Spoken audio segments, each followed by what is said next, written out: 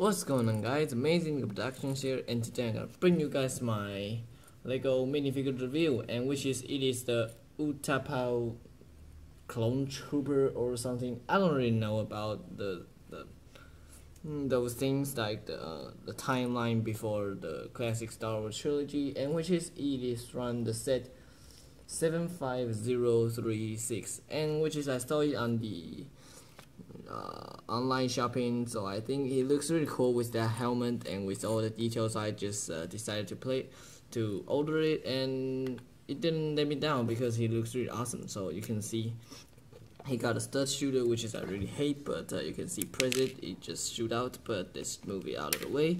So yeah, now let's check out this minifigure first. First off, you can see he got a skirt thing in. I don't really know what it is but he always show up in the that kind of clone trooper armor stuff, but I never seen any stormtrooper with this kind of skirt theme. But I think it's pretty cool to get. So you can see the well, actually it's my first time getting this kind of skirt piece. So you can see he got 4 holes that you can stick in, and which is his leg printing is really awesome. I really like it. So now let's put it back together if I can.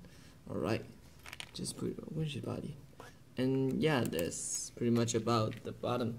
And you can see he got some really fine detail on his torso, I really like this pouch, something armor plate, and probably shoulder pad on the side of it, and I really like this kind of different arm design. It looks really awesome, looks really neat, and really like the detail that's going over his body, yeah, I really like it. And the helmet, I think he looks really awesome, but from some point of view he looks kind of bad, like this angle. It looks just kind of dumb or something. But yeah, and I really like how it looks on the front. So you can see there's real detail. You can see there's black and some gray over it. I really like it. And underneath the helmet is just a standard clone trooper clone face. So nothing really said about it. So that's pretty much about this minifigure. Let me take his gun really quick. So alright, so that's pretty much about this minifigure review, and I'm going to upload more this weekend, so stay tuned for that. So that's pretty much about that, and I just say the same thing like the third time. And I hope you guys enjoyed this video. Please leave a like, comment, share, and subscribe. Oh, that's so bright. And I'll see you guys in the next video. Goodbye. May the force be with you.